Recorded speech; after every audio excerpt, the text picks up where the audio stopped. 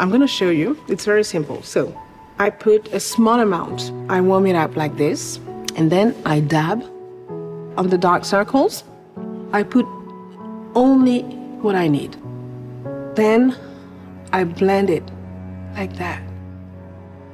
And once I've finished the eye, I put a little, just a little bit on the chin, like that, just to bring some luminosity.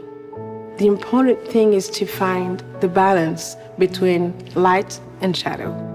Because if you use a foundation that is too heavy, you look like someone wearing a mask. You know, you don't look alive. And then I put a little bit here, not that much. No one can even see that you're wearing a foundation. Voilà.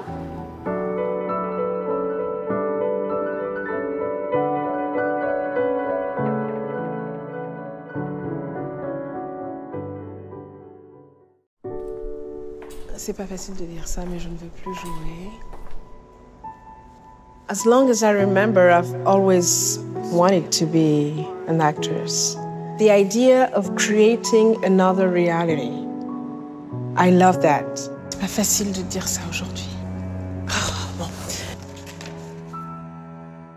The first time I used double wear, I couldn't even notice that I was wearing a foundation. My skin was perfect. It was really smooth and the whole face looks very natural. Mes yeux, mon sourire. I've learned to accept who I am, and it leads me to a certain form of honesty. Because if you're not honest on stage, the audience immediately feels it. So it's a filter that doesn't lie. Yes, I can feel very confident.